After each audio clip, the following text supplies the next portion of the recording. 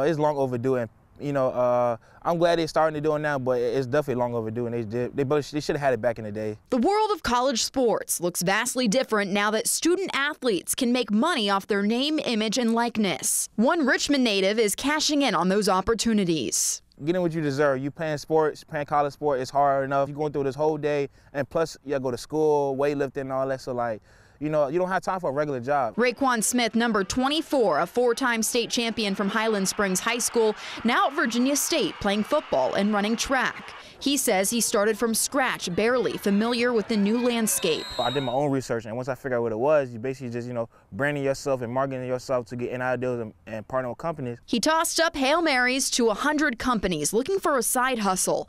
97 of those companies ghosted him. 2 of them said no, but 1 of them bought in. Then from there, the rest is history. Fast forward to present day, Smith has been crowned the king of NIL with over 85 deals, making him tens of thousands of dollars.